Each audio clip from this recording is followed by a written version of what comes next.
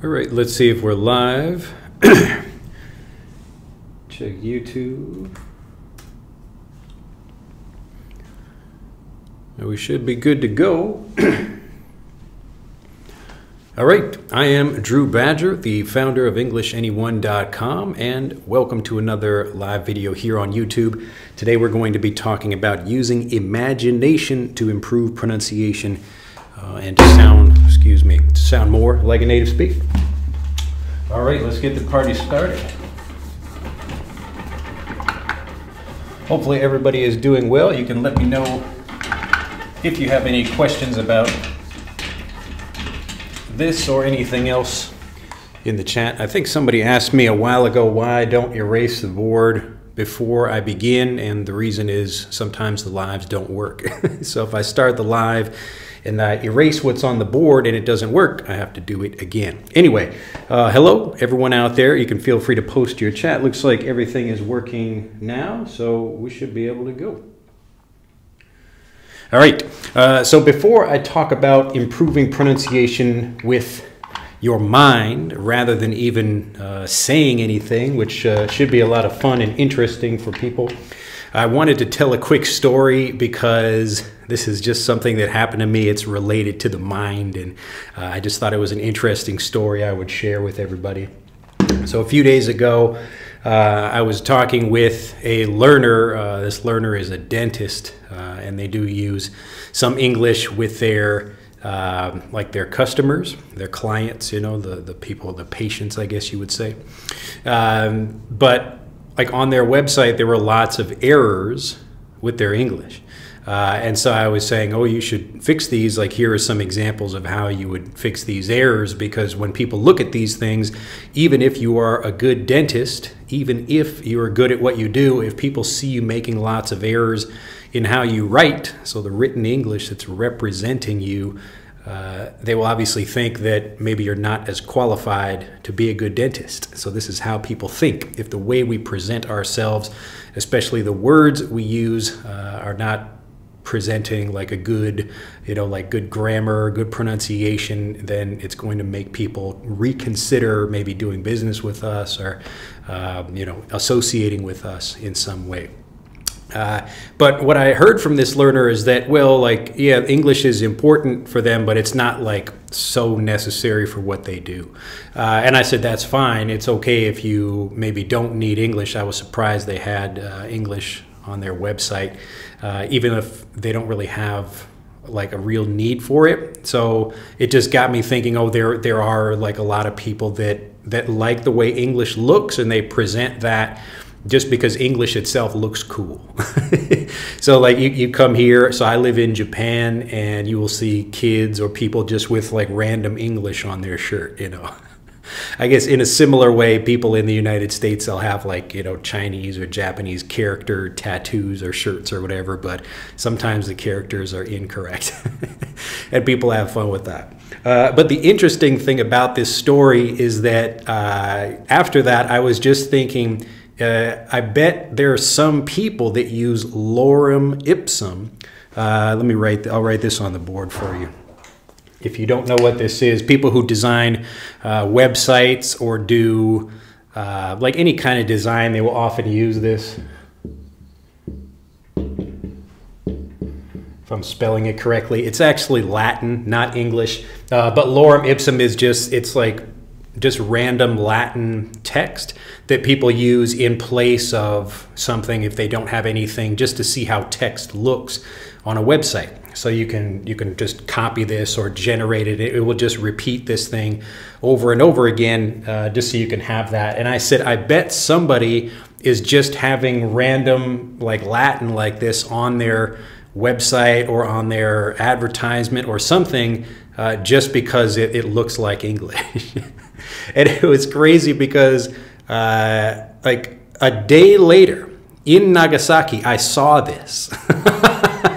And you could still see it today. So I was on just a tram, a streetcar, and going down towards Nagasaki, and I looked at a sign. It looked like a new business. It was for like a dart like a dart or billiard hall. So just a place you can go throw darts or shoot, you know, pool or something like that.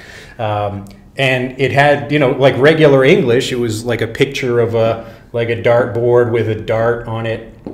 I'm not going to draw this very well. So imagine this is a dartboard.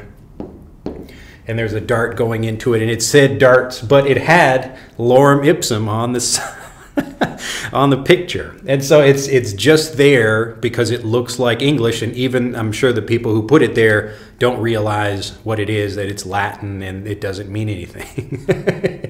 Anyway, I just thought that was a funny story I would share with you because it was so quick from me thinking about this. So I thought, wouldn't it be funny if someone did this? And then a day later, I actually saw it here in Nagasaki. of all the places I would see that. There is lots of English here in Japan and even in Nagasaki, but I did not expect to see this in Nagasaki. So I thought that was very funny. Anyway, so let's talk about the mind and how you can use it to improve your pronunciation. I'll go back and check questions right quick just to see if anybody has anything pressing. So anything that's like very important. Let's see, Arturo says, nice to see you there. Franklin, nice to see you there. Earth Sky, how do you pronounce angry? Please, there you go, angry. Also, at the beginning of this video, if you'd like to hear me pronounce individual words, just get Frederick. I'll leave this up on the board here. So you can hear me pronounce over 2,000 words and sentences and actually learn to pronounce these things the same way natives learn them. So native children are using this app, and also non-native adults are using this app to improve their pronunciation. Obviously, non-native kids are using them as well. But if you want to improve your pronunciation, improve your listening with the technique, especially that I'll be teaching in this video, you should get Frederick and you can hear me pronouncing different things. So this technique actually works very well with the app. So anything like hearing particular words, but also just improving your listening and pronunciation generally, you can click on the link in the description below this video to get Frederick. All right, Tom says, good morning. T-Rex, first time in a live. Nice to see you there. Ita says, good morning. Tam says, hi, nice to see everybody there. Morning, where do I live? So I live in Nagasaki, Japan. VJ says, good morning, Tom. Yeah, all right, he answered that for me. Cam, hello from Thailand. All right, also notorious. So you will hear like notorious and notorious as well. Victor says, I drew, is going to be my third live lesson. Olo from New York. Nice to see you there. Good morning from Taiwan. Oh, awesome, guys. Morning. This is the best class on YouTube, says Tom. Tom, you are too kind. Kata says, hello, Arturo. What to do about phrasal verbs with many meanings? You know, actually, lots of members of Fluent for Life and members of the Visual Guide of Phrasal Verbs have been asking about that. Typically, with phrasal verbs, you will have like a core meaning of something. It could be like one or two core meanings of a phrasal verb, and then you will have like outside of that, like slightly related to that. Like let's say I want to like pull something in, like to pull in. And the way I teach phrasal verbs, and really this works for any kind of vocabulary, is you're looking for, if you can, like a physical meaning or something that's easy to understand directly without having to translate anything or needing any explanation. So if I have like a fishing pole and there's a fish on the end of it, I want to like pull in the fish. So I'm going to pull something in, to pull it. So to bring it closer to me by pulling that thing, to pull something in. So that's kind of the physical core meaning, to bring something closer to you by pulling it, okay? So as opposed to like pushing something into something else, I'm going to pull it towards me. So we get the core meaning, or just the understanding of that, and typically there's like one or two, maybe three core meanings of a phrasal verb. And then you get a more figurative or metaphorical understanding of that. Like I could pull someone in to my plan. So maybe I want to start a new business, I want to build a bakery or something in my local area, but maybe I need an accountant and I need a marketing person and some other people. I need to pull other people in, so I need to pull them in to my plan as well. So here I'm not like physically pulling them, but I'm attracting these people, I'm pulling these people into my plan. So when you're understanding phrasal verbs, typically you have to use your imagination a little bit. It's interesting talking about that as the subject of this video, but using your imagination to try to make connections, because you might look at something and not realize how something works. I think actually a question we got recently was talking about, what phrasal verb was that? It was, it's on the tip of my tongue. It's on the tip of my tongue, if I can remember it. It was talking about, it was talking about putting someone out. So the phrasal verb to put something or put someone out. So again, if I think about the opposite of pulling something in, I might be inside my house and I take this marker and I place it outside of my house. So I'm putting something out, and this person was asking, well, what about the meaning of put out as inconveniencing someone? So I could take someone, like let's say I imagine someone, like I want to go, I need to stay at their house for a week. So I know it's inconveniencing them. So I can say, I know I'm putting you out. So meaning like this is their kind of comfortable everyday zone where they usually are, and then I remove them from that. I place them outside of that, which is a little bit painful or uncomfortable, or it's inconvenient for them. So I'm putting them out of the place where they feel convenient and putting them really into a place of inconvenience. But you can see how I make the connection between the core meaning of taking something and placing it outside of some other location, but this is a bit more metaphorical or figurative, where I'm taking someone who's feeling comfortable, or this is their everyday life, and I'm putting them out of that. So I'm putting you out of something, like I'm making you feel bad. So if you're asking someone for a favor, you can say this. It's a very casual conversational way to say, oh, I'm inconveniencing you. So I know I'm putting you out, good, but could you please pick me up from the airport, or could I stay at your house for a few days or something like that? So I know I'm putting you out. So I'm putting you out of the place where you feel comfortable. Okay. So this is how to understand phrasal verbs. So typically they have fewer meanings than most learners think they do. It just seems like there are all these different meanings, but really there's maybe one or just maybe two or three where you will find like the actual meaning of it. So just use your imagination, use your mind a little bit, and try to find connections if you can't. But usually when I teach them, I'm teaching like this. So I begin with a core verb or a core meaning, and then I want to start going out of that to make it more, okay, these are maybe a bit more difficult to understand because they're metaphorical or they're figurative or something. I'll just give you one more example to make this clear. So if we talk about go under, I've given this example before on the channel. To go under, you can think about a boat.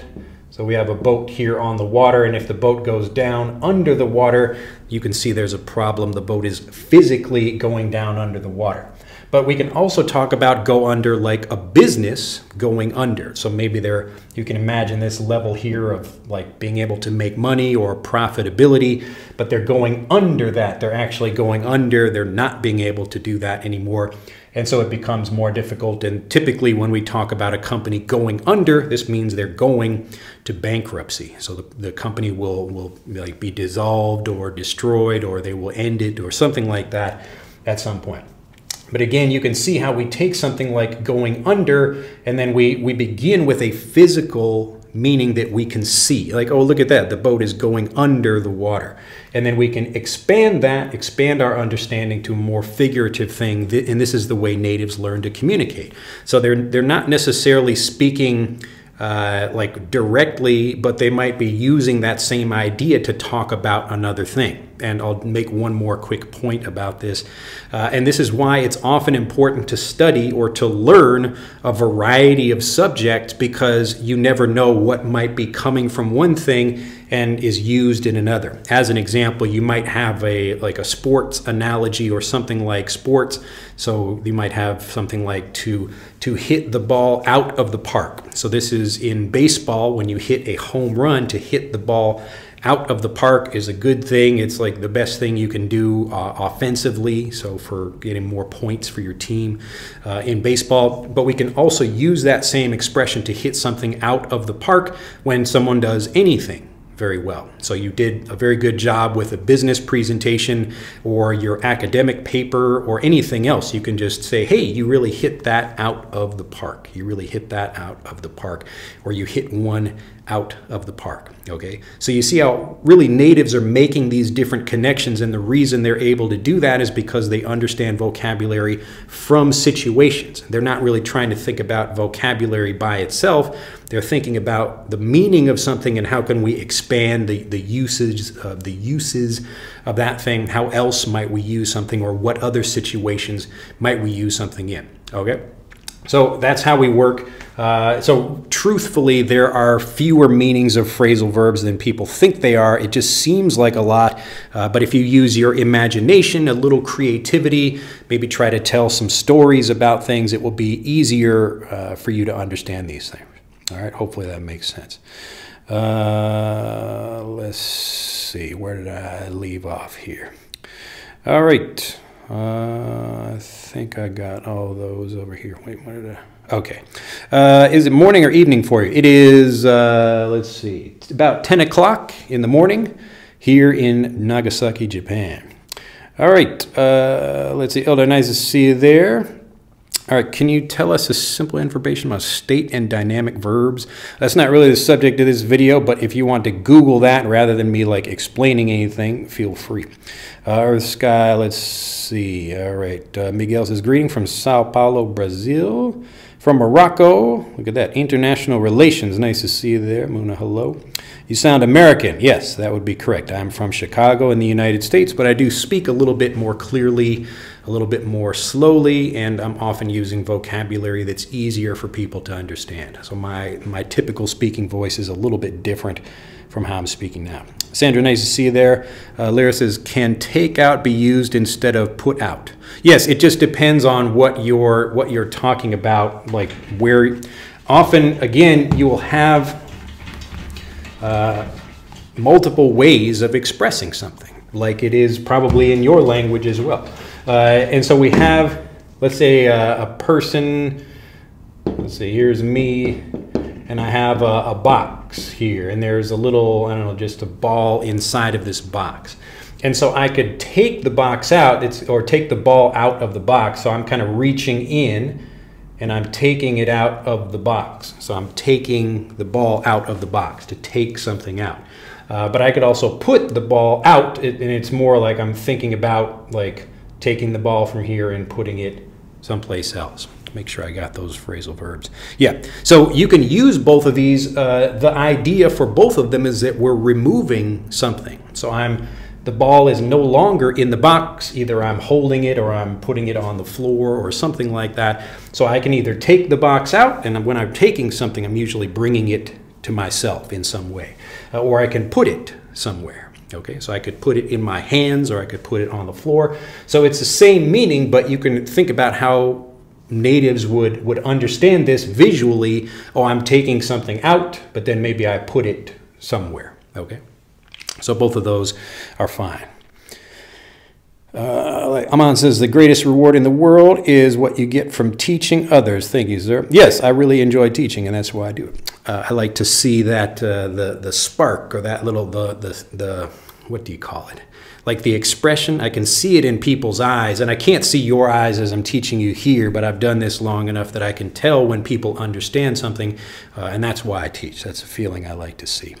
I remember Paul McCartney put it there. Could you please explain what he means by that? Well, I don't know that song, but you can guess, like, probably from this same idea. He's like placing something or putting something in a particular place.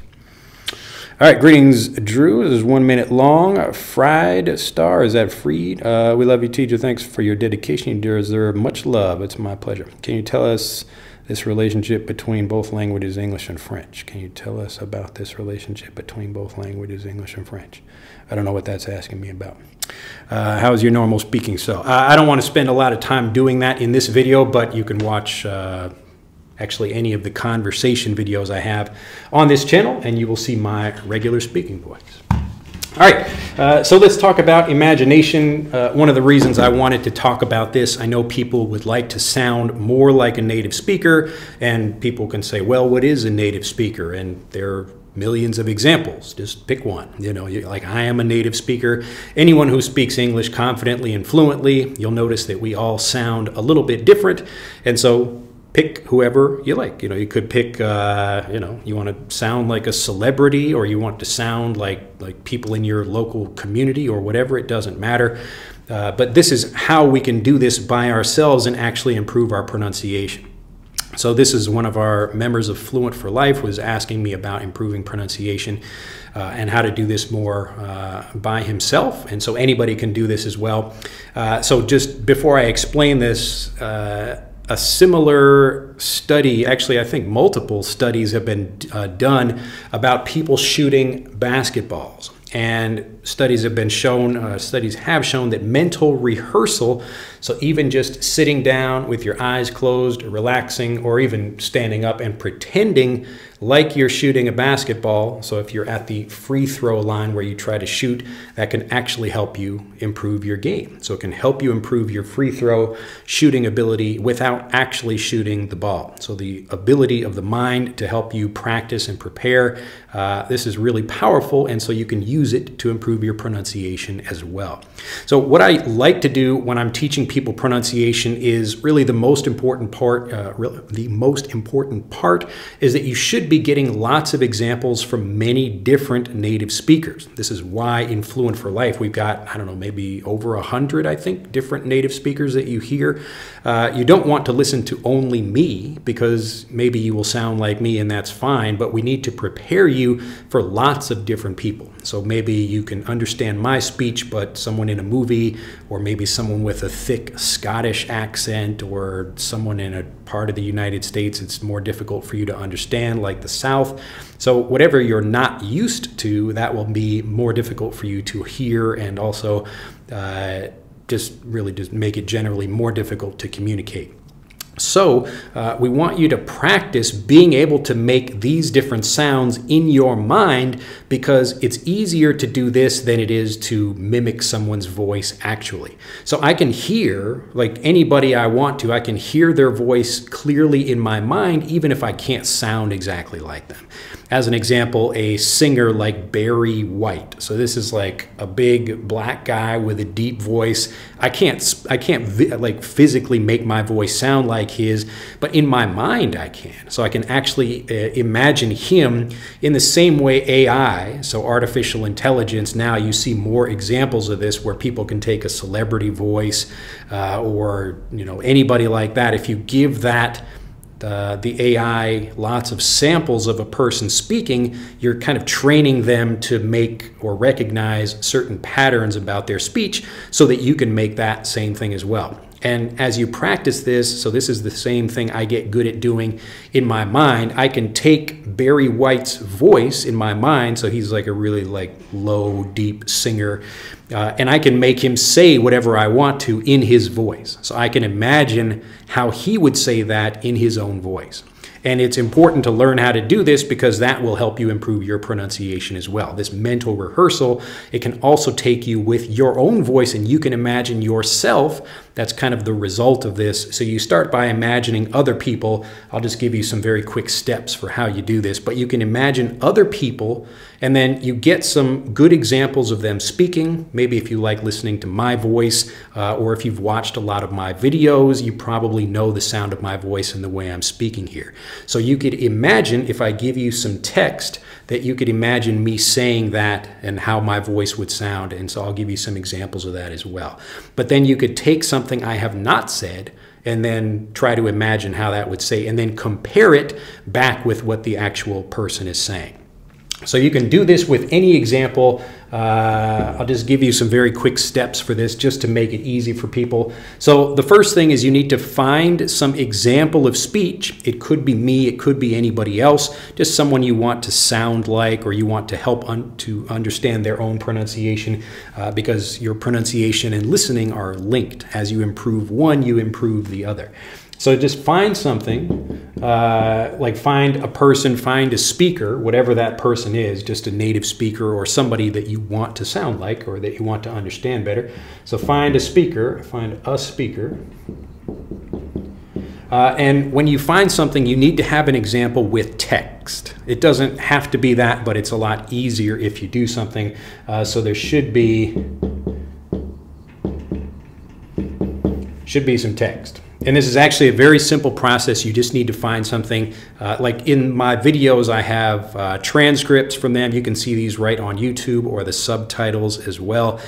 Typically for live videos, it takes about a day for the video to process and for the subtitles to be created. So if you're watching this right now and you're watching it live, then you have to come back and watch the subtitles. But any previous videos, you will find the subtitles for those. But that's a very easy part, because there's lots of, if you're maybe trying to do this with a movie, then you can have a like a movie script. So whatever that thing, like the person is, just find someone who has a transcript. It's just easier to do it this way. So you find someone with a transcript, and then the next thing you want to do is just listen. So you're kind of listening to them. So listen to them while you read the transcript, just so you can understand the words. It's much easier while you're reading the transcript, because if you're just listening, you might miss some words. So find a movie script or something like that where you can read along with the person. So listen while you read along. And again, I'm listening to them, I'm actually hearing their voice. So maybe I find someone, like I watch a movie like The Lord of the Rings, and I'm listening to some character, and I have the script or the subtitles on the video while I'm watching it, okay? So very simple. Step one, find something. It could be a movie, it could be a person, like a YouTube video, something like that, but something where you can hear that person, and seeing them is a good idea as well. So that's why I talk about movies or videos rather than listening to a podcast, something like that. You can just improve your pronunciation better when you can visually see the way people are moving. This is why children really should see people's mouths moving as they're listening to their speech. All right, and then while you're listening to something, you're beginning to read along. So what's happening in this process, you are, if we just imagine, like we'll put your ear right here, and then we have like your eye, you're listening to them, but you're also reading the transcript. So you're listening to the transcript, and you're listening to the speech, reading the transcript, and then the part 3 of this, make sure you can fit this in here. All right, 3 fits. So now what we want to do is imagine how they will say something next, okay? So far we've been listening and reading at the same time. We're paying attention to what they say, and we're also listening or reading the transcript.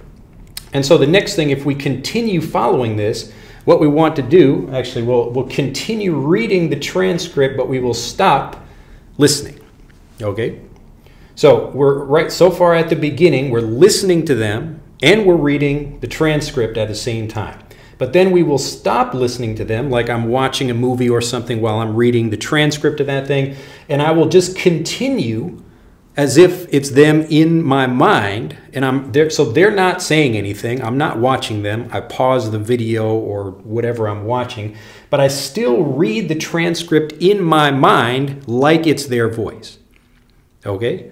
So this part here where I'm listening to them and I'm reading the transcript, it's kind of giving my mind input about the way they would say something. And so this could be like 5 minutes or 10 minutes or whatever. If you know that person very well, it will be easier. But if it's like a new person, a new example, or a movie, something like that, then you should give yourself more time.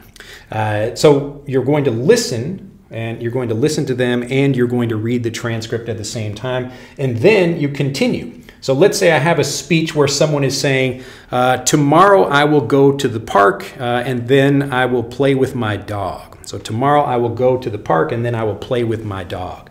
So at this part of the speech here, from here to here is, tomorrow I will go to the park. And then this part, I'm reading the transcript, tomorrow I will go to the park, and then I will play with my dog. Tomorrow I will go to the park, and then I will play with my dog. So we're listening to their speech here, and then over here, we're imagining what they would sound like. You're just seeing it in your mind. You're actually, you could close your eyes, see them, and imagine them saying that thing in their voice, okay? So just imagine how someone would say that.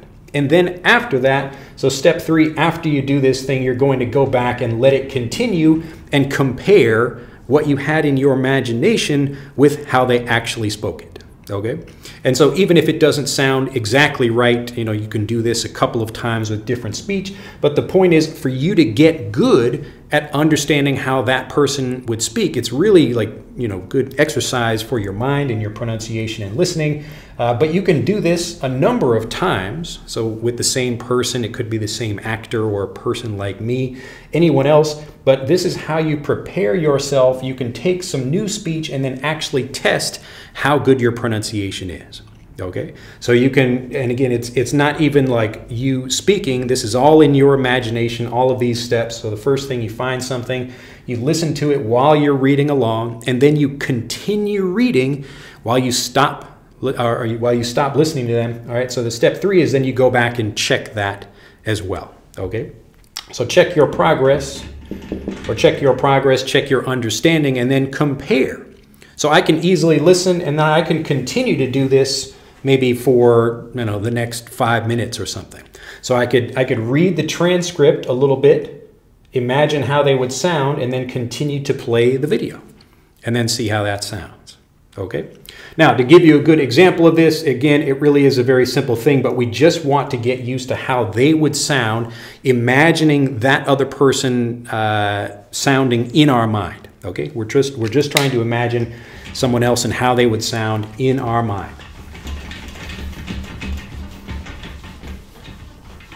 So we're going to do an example of this right now, just so I can show you how this would work. All right, so we're going to use me as an example, and I want you to try to imagine how I would say something, and then we will compare that, okay? So the first thing, we just imagine this is like a real thing where you're watching a video or you're watching me talking about something, but we'll have, I'll just write something very quickly. It's something simple. We'll just do the same kind of thing we did in the previous example. Tomorrow, that's the TOMO. All right, I can't write and talk at the same time. M-O-R-R-O, tomorrow.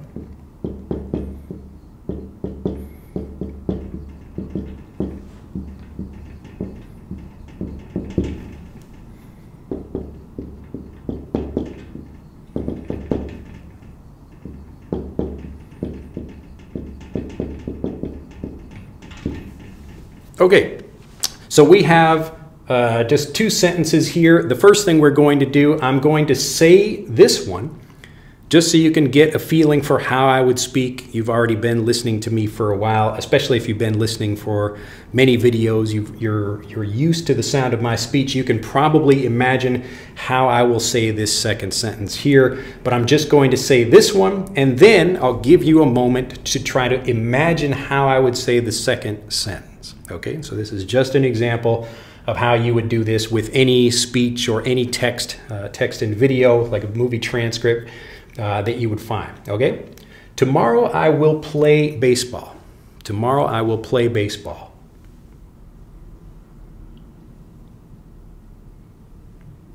So just imagine me saying this in my mind, or in your mind.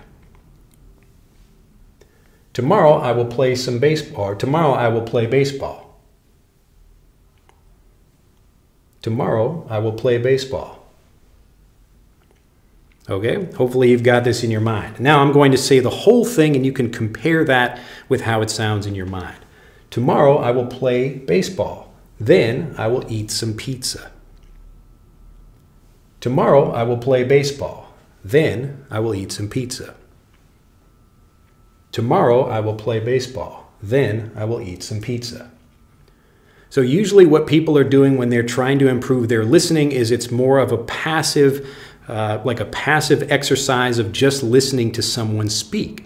But if you get active with this and try to anticipate what the other person will say, or maybe you're not like anticipating what they'll say, but you know what they'll say, you're trying to understand how they would say that, it really improves your listening, and it really trains you to think more like a native speaker and to get your accent and your pronunciation much more smooth and natural.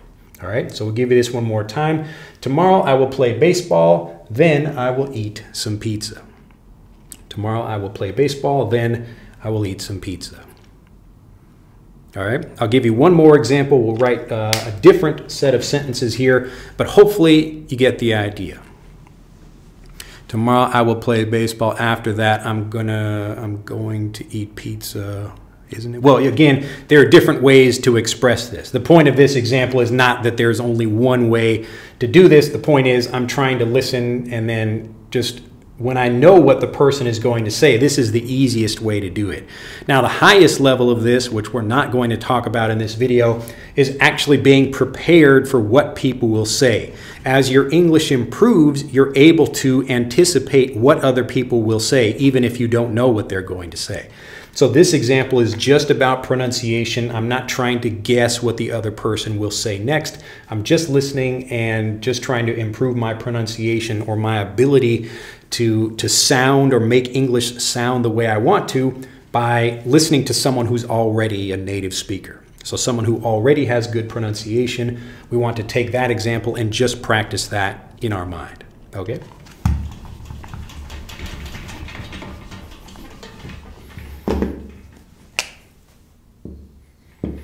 So I'm going to give you another example.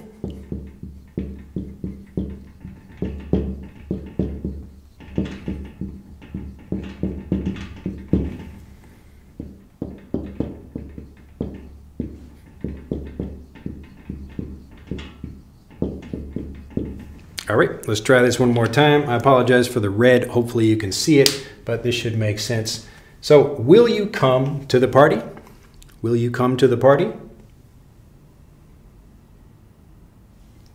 Will you come to the party? Will you come to the party? Okay, we'll do the whole thing now. Will you come to the party? I'll be there late. Will you come to the party? I'll be there late. I'll be there late. I'll be there late. All right? So remember, the whole point of this exercise is to stretch your mind, stretch your imagination, and then you can do the same thing as well. This is maybe the first step for improving your pronunciation, anticipating what someone else will sound like. Yeah, I think I'm trying to give you this example. It's okay if there are lots of examples you can find, even if this one is not the clearest example. I can do some blue.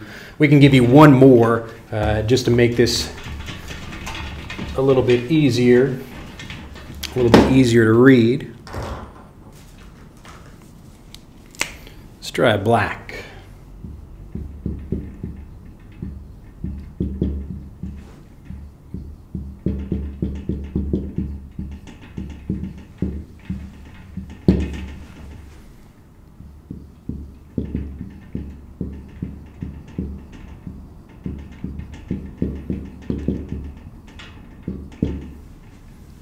All right, hopefully this is clear. I'm going shopping today. I'm going shopping today. I'm going shopping today.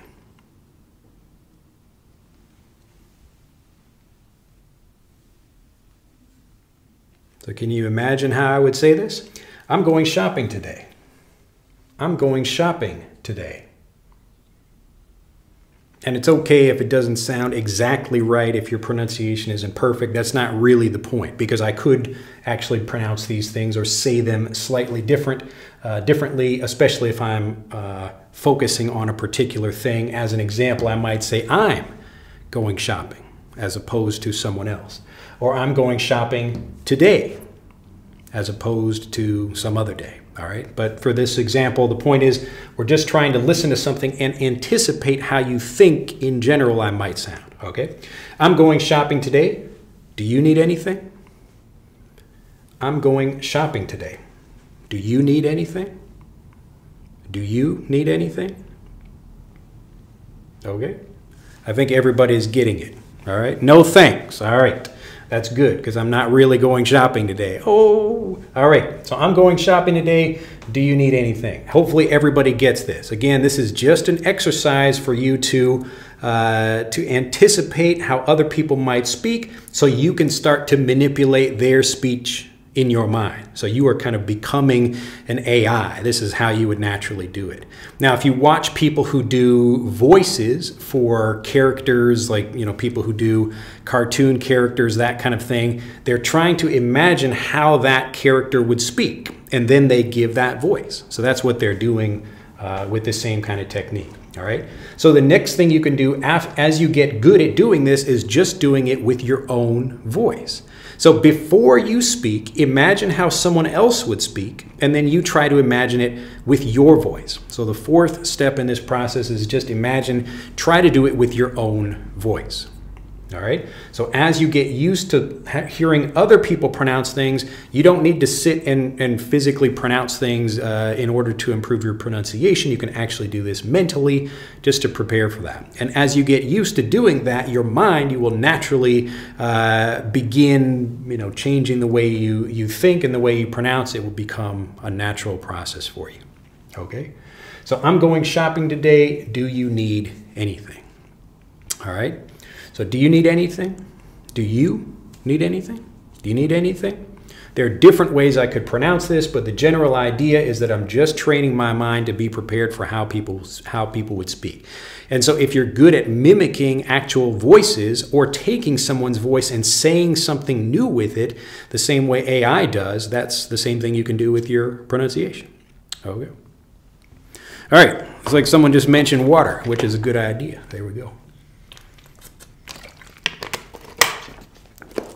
So you can imagine anybody saying anything, and you can also imagine yourself saying something in the kind of voice you would like to have. So I can take somebody's voice and change what they say or give them some new words in the same way that a cartoon voiceover person would do this. All right, so that's the whole technique. Very simple, something you can try. And I do this regularly with Japanese. So I can listen to a Japanese speaker and take their speech and change it a little bit so it fits my voice. And when I actually speak, then it's my actual speaking voice. But I can prepare, I can understand this thing in my own pronunciation. Okay. Hopefully this makes sense. All right, let me go back and answer any questions people have. This is actually a very simple process, and the point is it's just rather than you being passively trying to listen to something, you're actively trying to anticipate what other people would say or how people would sound. And as you get better at that, you can improve your own pronunciation in the same way. So I can take their sound or their voice and I can make it my voice in my mind. I can do whatever I want in my own mind. All right. It's your mind. You do what you want with it. All right. Let's see. All right, I'll go back and answer these. Let's see. Taliesin says, hello from Brazil. Gent says, how is your... I think I answered that already. All right. Can you make a video with your daughter? We really want to see you with your daughter. I think it will be an amazing idea. You can find actually my older daughter, Aria. I don't think Noelle is in a video, but both of my daughters. Actually, this is an interesting story. I can't show it because it's on my phone right now, but my two daughters, so Aria is 8 and Noelle just turned 5 years old. They're very creative. They like to make things and build little stuff. Aria made like a phone with some pieces of paper. It was an interesting little thing that she made. But they decided they wanted to do they were kind of pretending to be news reporters. And so Aria has a tablet, like an iPad kind of thing that she got from her school. And she also has, I think, like a different one that we got, just another tablet she can use. But she and Noelle, so both of them, like they put some toy cars on the ground and they were talking about like a traffic accident. And so Aria recorded that. So she took a video of that. And then they took the iPad and like put it up behind Noelle, and Noelle was standing there being like pretending to be a reporter with the screen behind her, just like an actual news broadcast. So I thought that was very entertaining. So that's like, you know, the kind of thing they do, but this is a similar idea of actually what I just explained about using your imagination. And so I don't know if they will be in any videos. If that's helpful, maybe we could do that, but I did that before with Aria just because it was new, like it was a different thing I could show her. So I have a video about me teaching her some phrasal verbs, and I use that same process in the visual guide to phrasal verbs as well as Fluent for Life. All right, AHA Music Group has a song called Take On Me. What does Take On Me mean? Well, you should watch. Do you know the video? You should watch the video. Watch the music video. It will make more sense. So like taking on something is like to accept that thing or to welcome that thing, like, or it could mean to kind of fight against that thing as well. Watch the video. All right, again, some students practice with movies, stress and sound like the characters, but when it comes to reality, it's not like cinema. Yes. So again, the native speaker is learning with lots of different examples. So a native will watch some movies. Like if I'm learning Japanese in Japan, I could only watch anime TV shows, and real people don't speak like that. You know, it's like a special way of speaking that normal people, you would very rarely hear anyone speak with that vocabulary or that way of speaking. But it's an example of how people speak, and so part of that influence is what's informing the way I pronounce Japanese. So I'm watching a little bit of something. I actually don't watch much anime or television. Most of my Japanese speaking ability just comes from listening to actual people speaking in regular environments. But you should get lots of examples. And so on YouTube, this is actually me just speaking right now, or you could find some other examples of people, just native speakers talking about whatever. So it doesn't need to be a movie, that's just an example of something. But typically movies have a script, and so you can watch that while you read the script, and then you can get much better examples. It just makes the process easier for people. All right. So you don't have to do it with a particular thing. Just pick whatever you like, whatever you're interested in. Ezra says, hi, teacher. I haven't been with you for a while. It's a good day that I'm attending this broadcast. Glad to hear. So Kenan says, how can I imagine the things if I didn't have any confidence with my words? Should I just keep watching movies to improve it? Just do what I'm telling you to do, what I'm recommending. So again, the point is you're looking for examples of how other people would do something. So if it's difficult for you to imagine something, then you can easily check that by watching a video. So you watch the video while you read the transcript, then you stop watching the video as you continue to read the transcript, but you imagine how the character would say something or how the person would say something, and then you go back and check that. So you listen to how they will do it. And after a while, you will get very good at anticipating how they will sound. And that will, the point of this is just to train your imagination so that you can improve your own pronunciation. All right? So it's just a quick exercise to do some of that. Let's see, as I checked some videos of yours, I noticed I needed to listen to speakers of the language more and try to speak without fear so that I could speak fluently. Just to make this clear for you and everyone else out there, the confidence that you need to speak, it comes from understanding the language well. So listening to things, if you don't really understand that, you will not feel confident using it. So you don't become more confident by repeating things, just trying to force yourself to speak. It's actually much better to really understand something. If you watch the previous video, the previous live video I did, when was that? Last Thursday, I think, a week ago. So if you watch that, it will explain an example of this about how to really understand something deeply the same way a native does. So that's what I'm trying to do in all of my videos. Today's video is about pronunciation, but often I'm teaching vocabulary and helping people just understand the way they should be learning. So when you feel confident about your vocabulary, that means you've eliminated the doubts or questions you have about grammar or pronunciation or vocabulary, and then you're able to speak. So don't worry about trying to find people to practice with or repeating things or looking for, as I mentioned, like finding people to practice with. None of that is going to help you improve as much as just understanding the language better. So when you understand, you eliminate the questions and doubts that stop you from speaking. That's when you speak. Let's see. Elders, is the day I take $1, the game is over.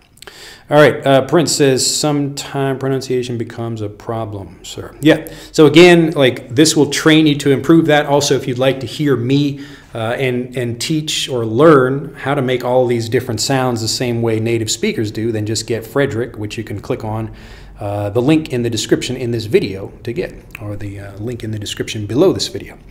It's like imagining speaking with another person. Yes, so you can speak with another person, or you can imagine like multiple people speaking. I could have, you know, conversations in my mind of multiple people speaking. It's almost like a dream. You can imagine that, but the point is, this is the exercise that will train you and help you improve your pronunciation as you get good at that. So if you can manipulate your own pronunciation, then you will get very good at making different sounds. And that's how you speak more fluently and confidently. All right, tomorrow I will play basketball. After that, I'm gonna gonna is a contraction of going to, so you just say gonna eat pizza. All right, as it says, when reading in English, I sometimes read it incorrectly, unfortunately, but someone gave me a site to correct the pronunciation. Yeah, so again, this is why we find something where we have an example of somebody speaking, so it's a movie or a video, and we have a transcript, all right? So you don't have to imagine how they would sound. You know exactly how they would sound because you have that example to check. So you're listening, you're trying to get a good example. This is the same way you would train AI. So you're kind of training yourself in the same way to use your own imagination. All right. Let's see. Juan Carlos says, what's a good way to begin a conversation? That's a big problem for me. Even if it's very simple words, I just don't come out. It's very embarrassing. Juan Carlos, watch the video I did. It was maybe 2 weeks ago about this can make or break communication. So if you watch that video, it specifically talks about this issue, about beginning conversations. As are, yes, I want a lot. Can you buy it? Yes. Okay. I think people got it. All right. Let's see. Fukusaya Castilla. It says H-Ray. Are you thinking about that because it's Nagasaki? Let's see. Zenish Beck says, got it, Drew. All right, hopefully everyone will, yeah, this makes sense. Will mimicking helps to improve pronunciation? Yes, it will. But what I'm suggesting here is that you do this with your imagination, because it's much easier and faster to improve your pronunciation that way, because you will probably become frustrated if you try to just speak directly copying the other person. Because like the example I gave about Barry White, like I can listen to him talk and I'm not going to sound like Barry White because my voice just isn't low enough.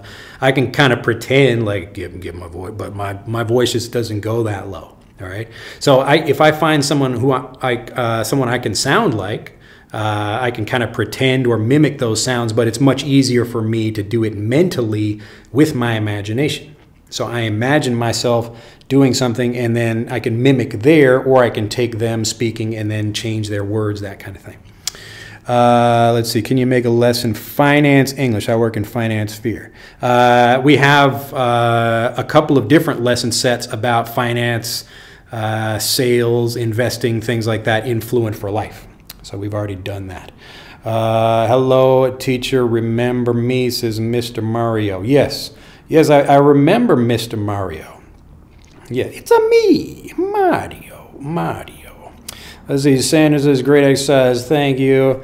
Xstan says, sir, I asked my teacher how I can speak English very good because I know many words in English, but she told me that if I want to speak English without translating the words I want to, speak English without translating the words I want to say in my mind, please help me. Oh, what did your teacher give you some advice?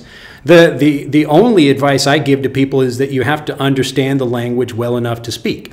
So if you are learning something through translations, then you will speak through translations. So how you learn is how you speak. And if you learn English as a second language, and this means you're learning translations or trying to study grammar tables or other things like that, that actually can make the language confusing. And when you're confused, you don't speak. All right. So most people, even myself, like I don't want to make mistakes in front of other people either. So I will probably not say something if I think I will use it incorrectly.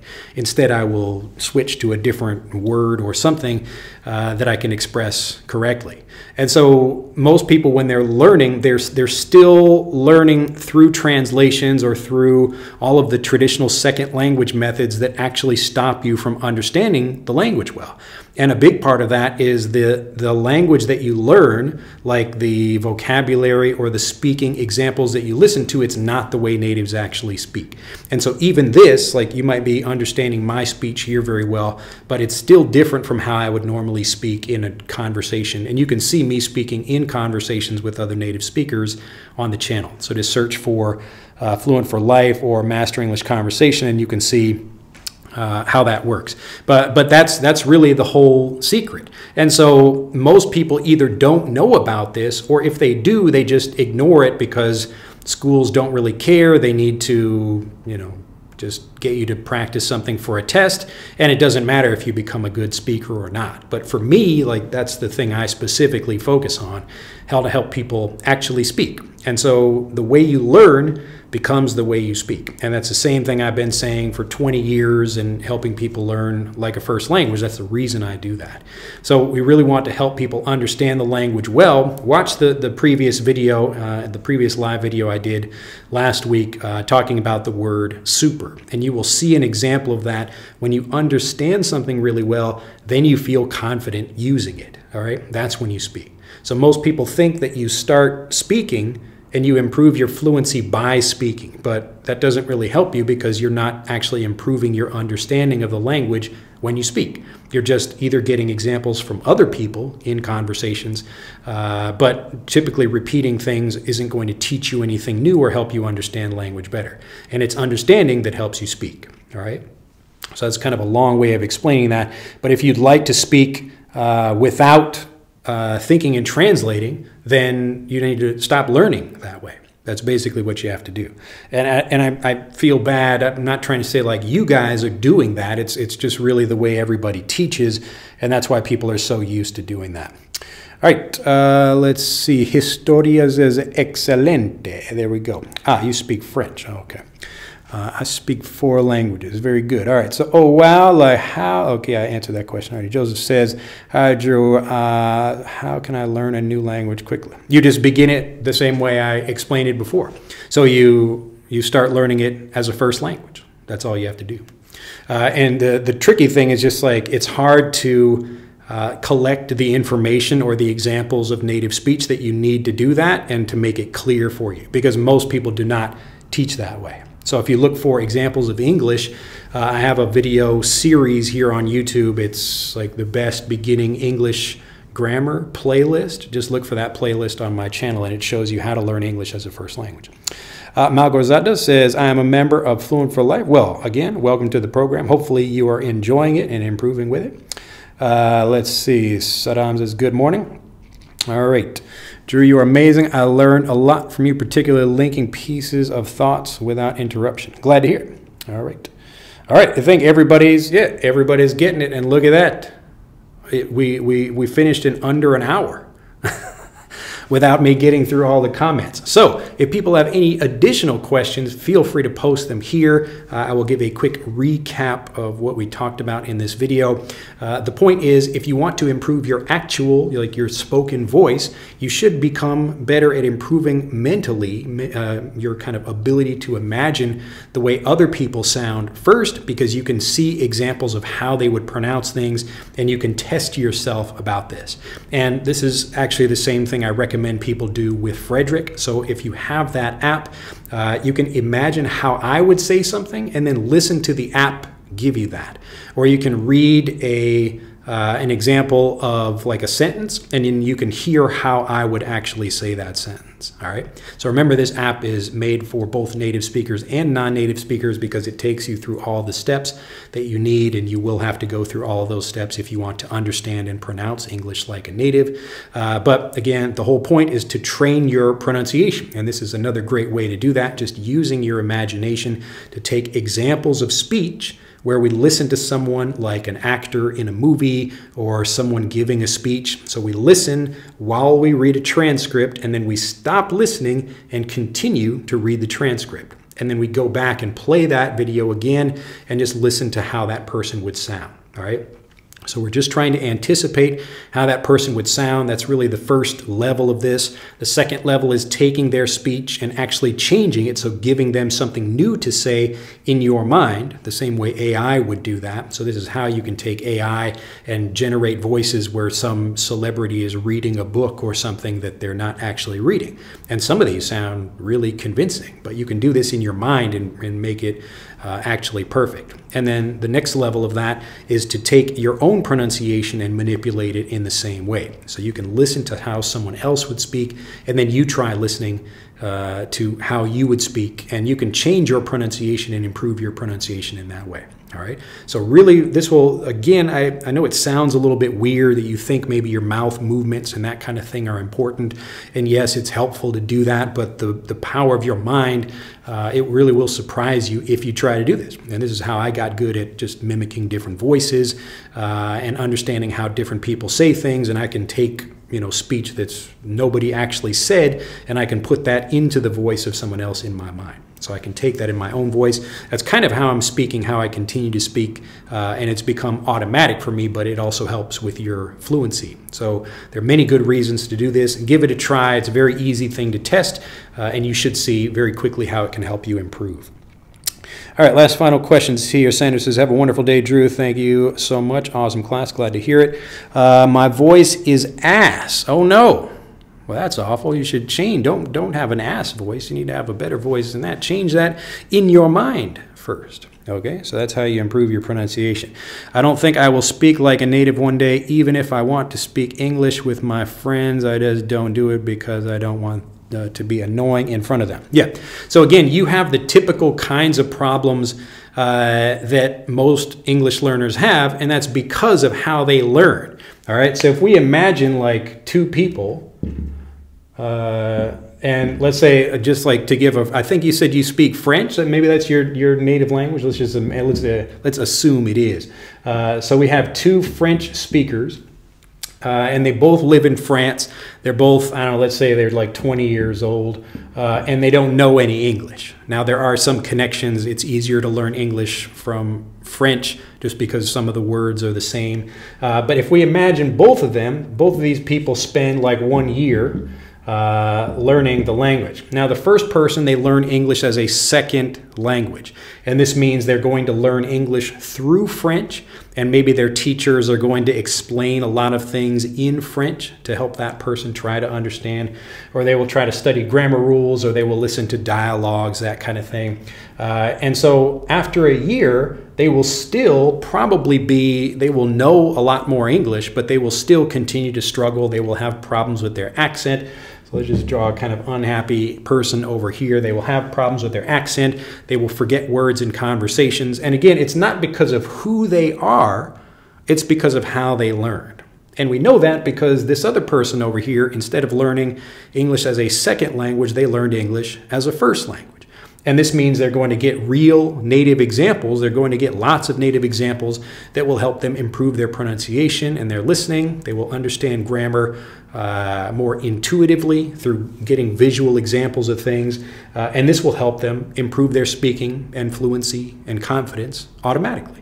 Okay, so it does, just because you don't live in an English-speaking country doesn't mean you can't become a really good speaker or even sound like a native if that's important to you. Now, I will say pronunciation is less important than correct grammar, but you can improve both of these things as you're learning more like a native speaker.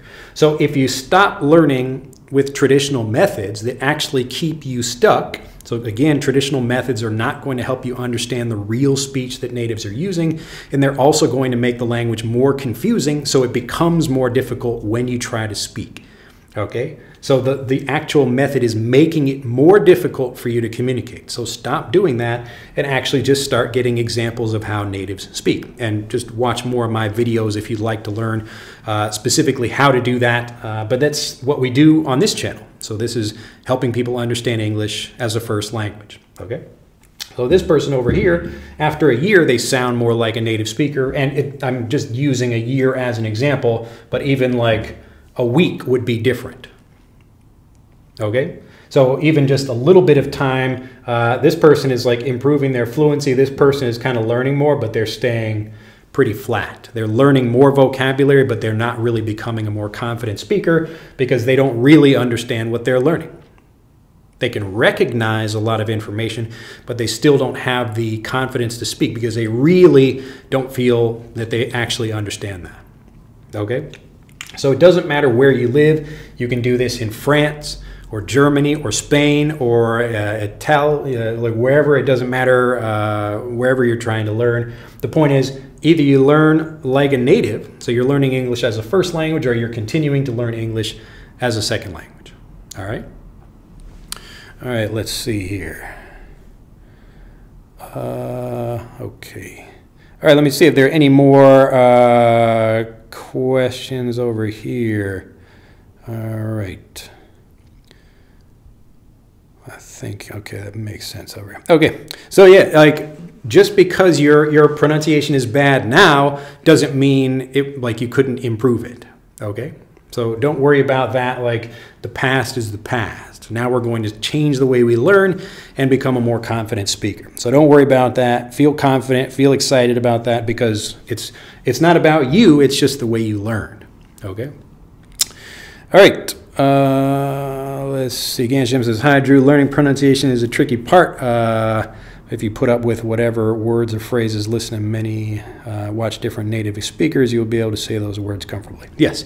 So the more examples you get, you will feel more confident about it, and that's what will also let you try to say new things. So you're listening to someone who is saying something and you know what they're going to say and you can practice that, but then you can also imagine how they would say something different. Okay? And so you can get lots of examples of that and practice and train yourself, and you will become very good at doing that. And really the ultimate level is you will know what the other person is going to say before they say it. When your language level gets good enough, you already know what the person is going to say. Often. It's not like all the time. But this is why people can finish each other's sentences or people will interrupt each other because they know what the point is. And obviously you shouldn't be doing these things anyway, but people can because they know the patterns so well. Okay, that's like the highest level.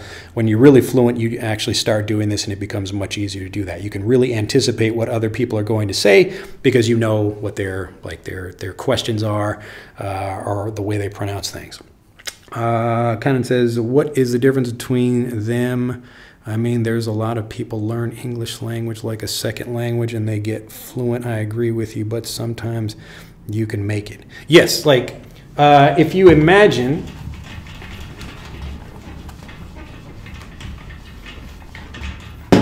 I don't know what country you are from, but let's imagine Japan, just as an example, because I'm in Japan, so I'm going to draw a quick picture of Japan over here. So here is Japan, and I'm going to draw this pretty close over here, but let's imagine America is over here. Now, there are different ways that I could get from Japan to America. I could swim. I mean, how long would it take me, if I could swim, how long would it take me to swim to America? How long would that take? I don't know. You can Google that and find out. Let's just say it takes, I don't know, 2 months. Because I think a boat, like it takes maybe a week or something, or you know, for those big like shipping containers for a boat to go from Japan to the United States. I don't know how long it takes, but you can imagine it takes a long time. Or I could fly. So I could fly from Japan to the United States, and it takes, I don't know, 11 hours or something, maybe from Tokyo to the West Coast. Okay? So there are different ways to get to the destination. So I can start in Japan and get to the United States. I could swim, and maybe that would take many months if I could do it, or I could take 11 hours and I could fly. So in the same way, you could learn English as a second language and become a good speaker. You could learn English as a second language and become a good speaker. But that's kind of like swimming when it's much easier and faster to fly. Wouldn't you rather fly? Wouldn't that be easier? I would rather do that, like because I failed for many years at learning different languages. I don't want to swim from Japan to the United States. That's a huge waste of time. Maybe I die or get eaten by sharks or something like that. I want to fly. Make this nice and easy and quick. Okay, so it's the same thing. So English as a second language, it is possible to get fluent that way, but it's very difficult because while you're learning, you're making it more difficult to communicate. So it's a really, I don't know, it doesn't make any sense to me at all to learn that way unless you're trying to be a linguist specifically. What I'm talking about is being able to communicate fluently and confidently. And so I would much rather learn English as a first language or whatever. So I learned Japanese as a first language today, and that's how I'm able to get fluent much faster. So you could, like some people do, get fluent after they've spent many years of something, but if I was trying to learn a new language starting today, I would do it this way. Okay, so yes, like it is possible to learn a different language the traditional way and continue to do that, but again, like, why would you do that? All right, let's see. Kevin Mendoza says, thanks, Sensei. All right. Danielle says, I'm talk English. So you would say, I speak English or I talk in English. Alex the Great says, is accent important? Not as important as people think. I know people like to sound native. Like I like to improve my Japanese pronunciation and try to say things in the way a native would because that's really impressive to people. And it can change the way people talk with you. So I want to get as close as I can to the native way someone would speak. That way, like I'm speaking with someone and they're surprised and impressed by the way I speak, because that's going to change the relationship I have with that person. So if I can use some vocabulary or pronunciation that sounds like people, like if I meet, I remember traveling one time here in Japan. I was in a different part of Japan, and I met, like I heard like just a woman talking with her kids in Japanese, but she was using like local Nagasaki dialect. And I was like, oh, are you from Nagasaki? And she was just surprised to hear a foreigner asking that, because foreigners typically don't know the difference between like, you know, different accents in different parts of Japan. But this is the same way an English learner in the United States would know, oh, you're from Texas, maybe you're from here or that. It just means you have a good depth of knowledge and experience with the language, and so that changes their impression of you or their understanding of you, and you know that could mean like a better business relationship or a discount at something. Like there's always, you know, interesting things that happen because of those experiences, and that's why I try to do that. But more important than accent is just communicating correctly, so having good grammar. Let's see, Xdan again says, can you give us some activities that we can do to improve my skills? So if you just watch my channel, and you will learn lots of different things. But I always like to keep it simple for people, so just focus on this one thing, which is learning English as a first language. That's really all you have to do. So instead of learning like all of the tricky things you need to do for learning English as a second language, so trying to study grammar rules or make flashcards or something like that, just learn English as a first language. Watch the previous video I made. I forget the name of that, but it was the one, it's like from a few days ago, last week. Watch that video. And also how to get a deep voice. I answered that question with this video as well. So you have to imagine like the way you speak now, or imagine some other people with deeper voices and really practice with that. And I mean, you have a kind of natural limit, like you couldn't be really low. I don't know how you sound, but I mean, most people have a comfortable lower voice of speaking. So even right now, I could, you know, if I'm like angry at my kids, I might make my voice a little bit lower, you know. But typically, this is the way I speak. All right, Mash says, what you mean learning English as a first language? Please give an example, as I joined a little later. Thanks. You should watch the video on my channel. Actually, I have many videos on the channel about this, but learning English as a first language, if you just search my channel for that. The basic idea, I'll give you an example of Japanese, like a lesson of Japanese as a first language. I haven't given this lesson in a while. But right now, I'll teach you some Japanese as a first language. And this means I'm trying to help you understand it in Japanese rather than through translations. So if we have kuro, kuroi maka, ao, aoi maka, aka, akai maka, kuro, ao, aka, aka. これは黒、黒、黒、kuro, kuro, kuro. Kuroi maka, kuroi saifu. Okay? So that's an example of how we would learn something, and I don't expect you to remember those words now. I didn't, it's the point of language learning is that you're getting many lessons over time that really help you understand things. But the point is, I don't need to use English or your native language to teach you Japanese. I can teach you Japanese in Japanese, okay? So that's what it means to learn a language as a first language, and you can just think about how you learned your native language as a child. I don't know what your native language is, but if you're maybe from China or Vietnam or whatever, you learned Chinese or Vietnamese or whatever your language is in your language, because that's the only way you can teach someone. Your parents cannot use one language to teach you another language because you don't know that language either. So the only thing they can do is give you examples of things that you understand. And when you understand something, you have the confidence to speak. Okay? So you begin by understanding, that's when you speak. You don't like repeat. I don't just say like, if I say like a kuro, kuro, kuro, kuro, and I keep showing you this, you don't really understand what I mean. Kuro, kuro, kuro, kuro. But because I show you like kuro, owl, then you think, he's talking about colors. Like your brain begins to understand the difference there because I made it understandable. Okay? Kuro, kuroi maka, ao, aoi maka. And now you're learning, that's interesting. Like the color comes before the object. Maybe, that's like English. That's interesting. Like black marker, kuroi maka. Blue marker, aoi maka, aka. Akai maka. Okay? So your brain is processing all of that information because I'm making the language understandable. So as me, for like finding an example of something just to make it easier, and this is like a very simple and easy way of understanding this, but you could begin doing that with any language. Okay?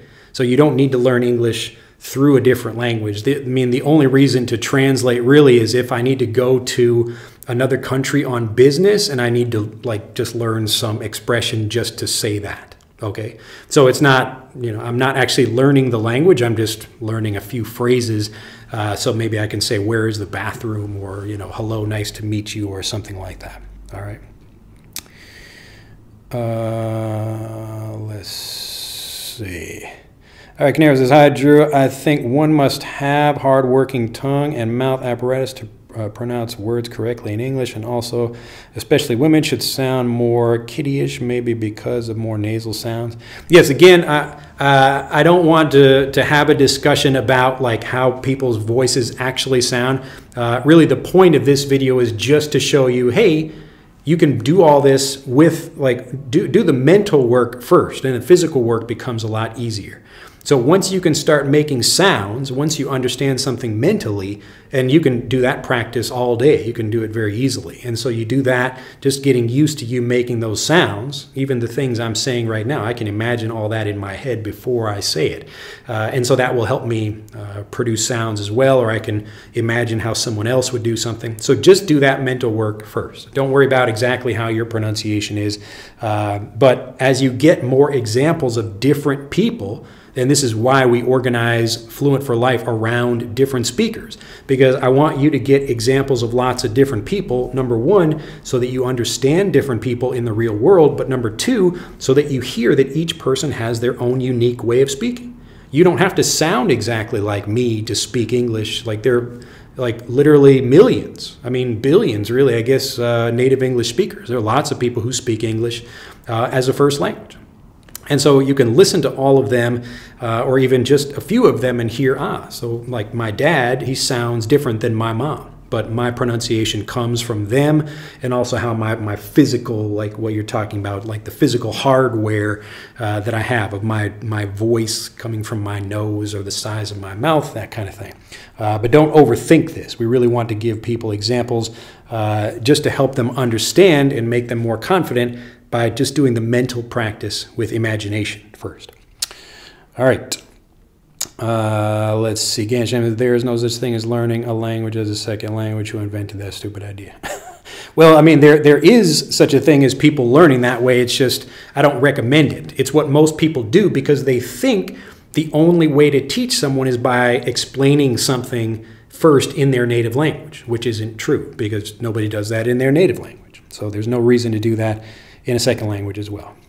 Yes, but I found Wikipedia big relationship between English and French, specifically in vocabulary, 50%. If you can explain this to me, point. Well, if you think about like language origins, like if we have like a language like Latin that would contribute to like English and French and Spanish, so there are going to be some words that are the same, but they sound different. Maybe they even have a slightly different meaning, but like, you know, like international. Like an American would pronounce it international, but I don't know, someone from Mexico would say like, I don't know. Actually, I don't know if that word is the same, but like here's an example of like there's a television, I think it's like a studio or like the company name called like Univision. So like one vision. So an American, like a typical way of pronouncing this, an American English speaker would say Univision. Univision, like you would have like television, so Univision. But like in Mexico, someone would say like Univision. So it's the same word, but people would pronounce it differently. And I'm not a Spanish speaker, but the point is it's the same word, so it can come. They have like the same origin. And obviously there are many words that are not the same, but a lot of this is just the pronunciation is different. So if you know the word already, like a reason Japanese is more difficult is because it's a different written language. Like they don't, I mean, they actually do use a lot of English, like Roman English characters, what they call romaji. But like if I'm trying to read that, the written characters are coming from China. And so that's like a Chinese character, like Yasumu. So if I have like Yasumi like this, like if I can't read this, I don't know what it means. All right, but if I can read, it's like like if someone writes it down, so like Yasumi, like if I have like Yasumi like that, I can write this in Japanese because I read it in English. All right, so it's more difficult when the language, especially the written language, is different. But if the written language is also the same and many of the words are the same, then it would be easier. So I'm surprised the Wikipedia article didn't just explain that, but. Let's see. Extend says, how many years have you been in Japan? I've been in Japan, how long have I been here? Like 20 years, I guess, on and off, but mostly 20 years. But I will say the reason I speak is because I changed the way I learned. And I have friends out here who are older than me, who have been here longer than me, that don't like speak Japanese very well. So being in Japan is helpful, but it's not the necessary thing you need to become a fluent speaker of Japanese. You need to actually understand the language the same way a Japanese speaker would. Also, I'm married to a Japanese woman, but she doesn't really teach me much. All right, let's see. Kanan says, yeah, so you got the idea. But it's like also my pronunciation, it's more difficult to hear that. So something like the Japanese, like kuro, like it's like a K-U-R-O, but that R sound is not in Japanese. So that's, and I don't want to give a Japanese lesson, but like this R sound, it's like a combination of L, D, and R all together. Kuro, kuro, kuro, kuro, kuro. So if you're trying to learn Japanese, you would begin by saying like a kuro, like if you're coming from English, kuro, kuro. But it's not like that. And as you listen to Japanese speakers, they don't say it like that. So another thing, like to improve my own pronunciation, I can listen to people in my own mind saying these things. Kuro, kuro, kuro. All right. Let's see. All right. Hello from Algiers, says Katsi. Nice to see you there. I arrived late. It's all right. Is it okay to study English with English? Sometimes when you don't know the definite, like the word. Yep. Just use an English to English dictionary. And then it's easier to do that. Now, I confess I do use like an English to Japanese dictionary sometimes because if I can't read the character, I don't know what it is. So it's just impossible to do that without getting a translation of it. But if I can understand something, I will look it up in Japanese. Let's see. In a few months, we'll be speaking English and Japanese. Yes, and like you could, it would be easy to do. I don't know if anybody teaches Japanese as a first language, but that's how you would do it. Well, Yasumi konnichiwa says takise. Yeah. Konnichiwa. All right, Ahmad from Syria says, thanks. Dear Eric says, I want to talk to you whenever you're not online teaching. Well, if you have a message, feel free to email us. Let's see. Dave says, hello, Drew. And I see there, it's 3:05 a.m. in Algiers. What time is it in Japan? It's 11 o'clock. All right, international relations again. There are several languages. Oh, okay, you answered that question. I've been living in the United States for 18 years, and I still not speak English. Yes. So as Juan Carlos is talking about, being in an English-speaking country doesn't make you a fluent speaker. The only thing that makes you a fluent speaker, and I have not heard anything contrary to this, is just understanding the language like a native. That's all you have to do. So it doesn't matter where you do it. You could be living in America, you could be living in Canada, or you could be living in, Africa somewhere on a mountain and you don't speak with anybody at all. You can still learn English as a first language and become a fluent speaker without actually talking with people. I know this sounds like a weird idea, but especially if you've been learning and trying to do things a typical way for a long time, then try something different. Give it a try. And hopefully, like in many of my videos, I give examples of how you would learn English as a first language and helping you understand things that will help you understand and become a fluent speaker. Sandra said, you're teaching us English and Japanese. Yes, I give some Japanese examples, even though I do have a few Japanese, like native Japanese speakers who follow me, but I'm not like a big, like personality in Japan. So typically people in Japan prefer to learn through Japanese because that's just what they're used to. They're more comfortable that way. But more people are starting to understand that if they need to speak, they should be learning English as a first language. So this is why I don't like teach. I don't have lessons here where I teach Japanese speakers English using Japanese. So I would teach the same way wherever, anywhere in the world.